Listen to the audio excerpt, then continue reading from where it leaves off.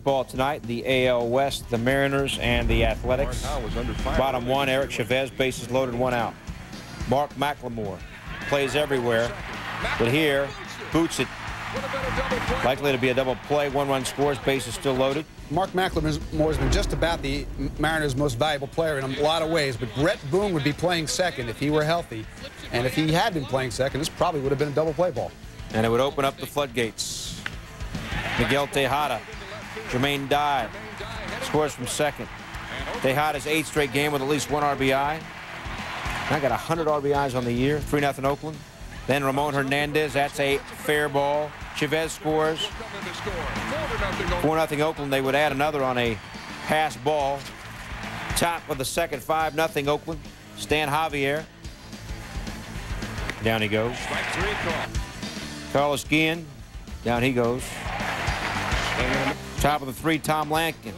Lampkin goes down, so Eric Hilgis is pitching awfully well, and then he gets Edgar Martinez. Strikes out 8 5 2/3. Top 5, 6-1 Oakland. Mike Cameron, Johnny Damon. Johnny be good. Johnny is good. Boy, he's been playing a great center field for them the last couple of months. Ichiro does tag and score 6-2. Bottom 5, 7-2. Ramon Hernandez, 2-run home run, his 12th of the year. Way back. Fan trying to retrieve the ball. What is he doing there? What is that? They're resourceful fans there in Oakland. So, Oakland winning it. Seattle now has lost 3 in a row for the first. Go deep to his 48th of the year earlier. Could A-Rod get to 48 as well? It's way back, and it is not gone. Real close. A-Rod a double, drives in a run. How about Rafael Palmeiro? Quietly, another fantastic season. Ties the game at 3. Bottom 8, tied at 4. Palmeiro again. He's now got 44 home runs on the season. And he's now 8 shy of Carl Yastrzemski, who's 23rd all-time. Palmeiro now 444 career home runs as the Rangers are victorious 5-4. Now, as we know, A-Rod's already got his 20th win, bottom 4, 1-0. Leadoff hitter Marquise Grissom was 0 for 5 with 4 strikeouts. Mark Reds Atlantic, next batter, 0 for 5, 2 strikeouts. Bottom 5, Jeff Rebele tying run on second. Randy, ERA 2.40. Now that leads the NL. He had 8 Ks in all. Now to the bottom of the 9th. 3-1 D-backs. They look good, but Paul LaDuca jack. Deep to left, 2-run homer, ties the game at 3. LaDuca's 22nd. The moment of the year at Dodger Stadium this year. Randy Johnson can't believe it, and the Dodgers have some momentum. But top of the 11th, 3-3, Danny Bautista off Mike Tremblay, and that's a home run, and Arizona has a 4-3 lead. Bottom 11, 5-3 D-backs, 1 on Mike Koplov. Walks Gary Sheffield on 4 pitches. LaDuca, look out, Koplov. Sounds like something you order off the Spice Channel. Next batter, Eric Karras. 3-2 pitch, Koplov. With the walk, Sean Green scored. Dodgers down 1, 5-4. Next batter with Mike Morgan now in. Adrian Beltre is clutch, and clutches everything in life. Sheffield scores, and the man who tied the game in the bottom of the 9th, Paul LaDuca, scores, and the Dodgers win what guitarist Ryan Peaker is to Nickelback. Paul LaDuca is to LA. Tied it off the unit in the 9th and scored the winning run in the 11th. So the Giants can get to within a game with the D-backs for the win over the Padres. Top of 1, no score, Barry Bonds. Down the first base line, off the glove of Alex Arias. Bonds a double. He would score later on an Andres Galarraga hit. Giants up 1-0. Bottom 1 now. Pods down 1-0. Ricky Henderson. Off Sean Estes. Goes to right center. Going to go to the wall. Ricky gets a double. He's 11 hits away from 3,000. He was stranded there. Bottom 7, Pods down 2-0. Mike Colangelo on first. Alex Arias The chopper to third, and Ramon Martinez lost the ball in the lights. Colangelo to third, Arias to second. After Tim Morrell hit Ray Langford to load the bases, Jason Christensen in to face Tony Gwynn on Tony Gwynn weekend. You see the 19 mode out there in right field. Colangelo scores, Arias scores. He had a 5.5 you saw there on the infield. That's what Tony writes on his shoe. That's where he wants to put the ball between the third baseman and the shortstop. Now, in the 10th, Mike Darr. Red Sox fans remember Dave Henderson during the '86 ALCS against the Angels in Anaheim. Same play. That's Calvin Murray. Goes over the fence, home run. Padres win. They're 8-1 in extra innings this season. And the Giants fail to get to within one game of the D-backs. The Giants have lost 4 of 5 overall. Tony Gwynn, career hit 31-39. On the 20th anniversary of his 5th no-hitter. Top 4, Shane Reynolds to Todd Hundley. First of 2 homers for Hundley. Reynolds allowed 3 runs on 6 hits in 5 innings. They're loaded in the 5th for pinch hitter Orlando Merced off Kevin Tapani. Moises Alou scores. Vinny Castilla comes in. They wave Richard Hidalgo. A bases-clearing triple for Merced, who now has a club record 15 RBIs as a pinch hitter this year. We're tied at 3. Next up, Craig Biggio to third. Bill Miller coming home. Merced just beats the tag. Astros up 4-3. Tapani tag for 6 runs on 5 hits and 4 1/3. 2 batters later, Jeff Bagwell, he doubles to left. Biggio scores. So does Julio Logo. 2-run double for Bagwell, and the Astros win 8-4. So Chicago drops 7 back of Houston in the NL Central race.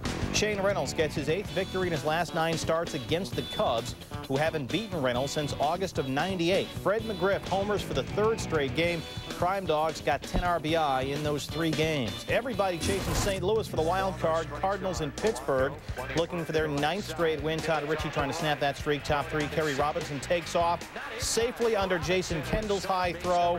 Stolen base number 10 for Robinson. Look again. Kendall cannot grip the baseball.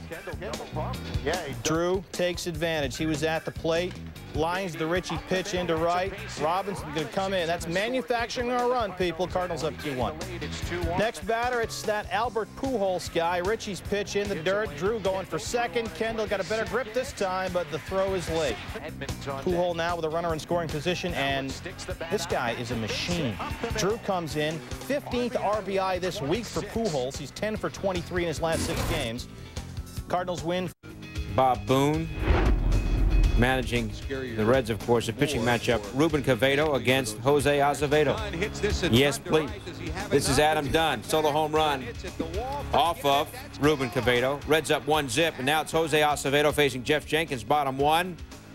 And down he goes. And then Jeremy Brunitz, down he goes. Bottom of the 4th, Jenkins up against Azevedo again, and strikes out again. Next man up, Richie Sexton. Down he goes. I think this Acevedo, guys, I think he can do some things. Yes, he can. He's going up against the right lineup to get strikeouts. Brewers set the Major League single-season record Friday, and Acevedo 7 strikeouts. Jenkins, Brunitz, and Sexton each going down twice. Reds win at 3-1. Dunn, when you saw his 15th home run, the first Cincy rookie to hit 15 homers in a season since Gary Reedus back in 1982. But he's been 8 weeks in the big leagues. Tonight, the Indians and the Twins.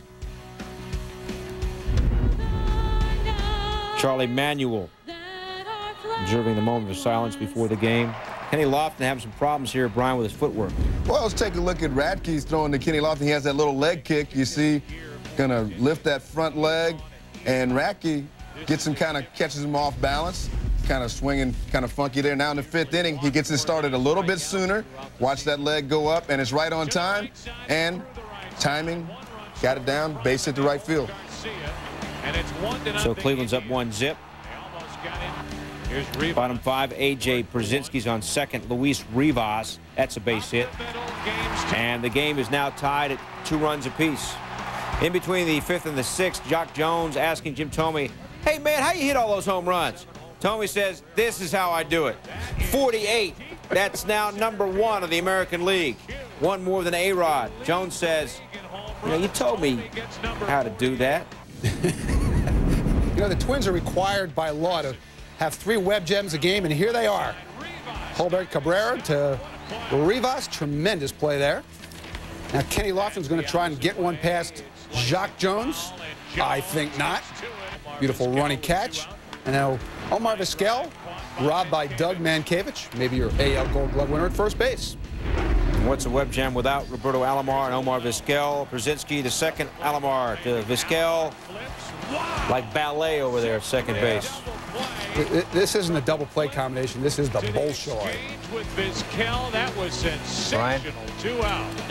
Into the Bolshoi lately? I'm still amazed at looking at that. It is low, now a starter, because he was so good as a reliever. First start since '98, taking Pedro's spot in the rotation. Jason, how'd he do?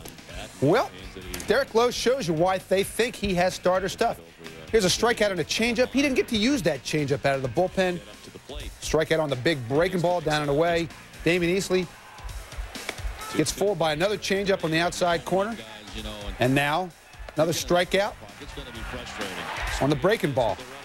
Derek Lowe's got a chance to be in the Red Sox rotation next year for reasons other than his relief work, pal. Say, Joe, I want to start. I don't like the bullpen. Top 7. Shane Halter off of Rolando Arrojo. His 11th of the year. It's 3-2 Detroit. Bottom 7. Shea Hildenbrand up. Damian Easley ranging and in time. Still 3-2. Matt Anderson clocked at 103 miles per hour on one of his pitches. Manny Ramirez ending up to fly out. The Tigers win at 4-3. So Derek Lowe's first start in the majors since '98.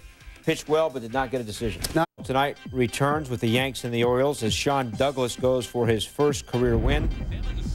Top of the third, it's 1-0 Baltimore. Douglas facing Scott Brocious. Strike 3. Todd Green, down he goes. Alfonso Soriano. Douglas, 5 innings. Looked good. Struck out 7, gave up only 1 run. Third inning, Sterling Hitchcock, Jason, maybe a little bit rattled. Yeah, Hitchcock in the third inning here gets called for a balk.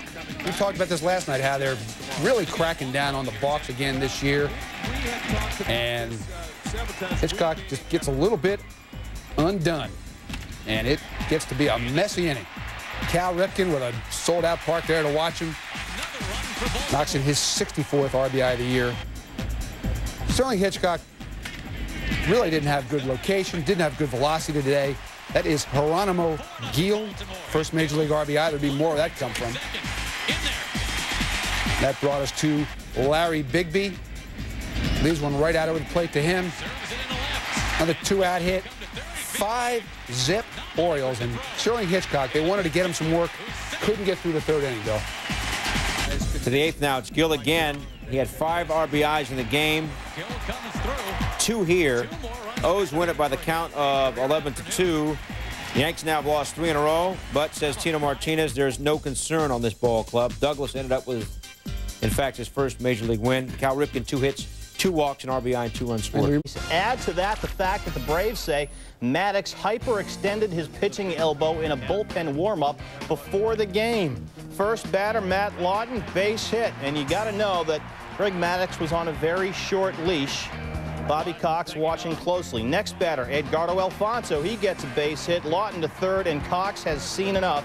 Maddox would leave after 2 batters with a hyperextended right elbow. Shortest outing of his career. He is not expected to miss another start. Mets get 1 in the first. Bottom 6, this is Robin Ventura, and that's a home run off Steve Reed. Ventura's 21st. 3-1 Mets. Ventura 3 for 4. Timo Perez's solo shot made it 4-1. Top 8, Rick White facing BJ. Alfonso flips to Ray. Everybody's safe. Bases loaded. After an Andrew Jones strikeout, Javi Lopez lines a single to center off White. Chipper Jones comes in. They're going to wave Brian Jordan. And Atlanta is within 1. So Bobby V brings in Armando Benitez to face Ken Caminiti in a huge spot. And Benitez gets the K to end the inning. Bottom 8 now. Mets up 6-3. They got him loaded. Benitez has to bat now. And guess what? He knocks in Shiyoshi Shinjo's second career RBI for Benitez. He also tied his own team record with his 41st save and 43 chances. And the Mets win again.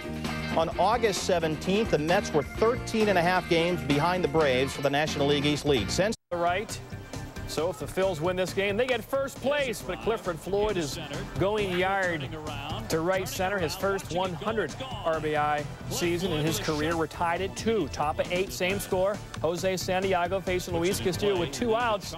They can get out of the inning, but Santiago cannot get to first in time. Inning stays alive. Next batter, Derek Lee. He squibs one to right. Pinch runner David Berg, good John Hausman name. Bobby Abreu issues in the corner, and Berg beats the relay. And look at that, just like that. The Marlins lead 3-2. Bottom 8, same score bases. Little Pat Burrell got under that one, as they say. And the Marlins win, so the Phils blow a chance to take over first place in the NL East. The Marlins improve to just 3-12. Fan actually throwing an object onto the field. Security, of course, a concern. You mean there was a fan out there in the outfield? There was. Scott Ellerton, the former Astro, pitched well here to Vladimir Guerrero. Yeah, how do you pitch to Vladimir Guerrero? He's 0-2, knocks him off the plate, way up and in again. 2-2, and then comes back way low and away, and Vladdy will chase. Jose Ortiz, Masato Yoshii in time. Watch it again. Great reaction. Yeah, I didn't know he had that in him, that kind of vertical leap. Didn't know a guy wearing 55 could move like that. Bottom 5, Brian Schneider to right. 2-run home run, his first career home run. The Expos win at 3-1. Ellerton the loss, even though... For the 10th, Ray Durham. To right center, Carlos Beltran is out there. Affleck. Ray Durham, to his credit, hustling all the way. 3 base errors into third. Next up, it's Tony Graffadino. And he goes to center. Beltran has it this time, but it's too late now. Durham tags up. Royals have lost 9 of 11. White Sox win here 5-4. Devil Rays playing the Blue Jays. Top 6, 7-7. Pascal Coco Puffs. Gets Chris Gomez. Top 7, Toby Hall facing Pascal Coco. Puffs. 3 shutout innings of relief for Coco. Puffs. Top 9, Rays down 8-7. Billy Koch facing Steve Cox. Puffs. And Billy Koch gets his career-high 34th save, but he said after the game they've all been ugly. He has struggled somewhat. First major league win for Coco. James.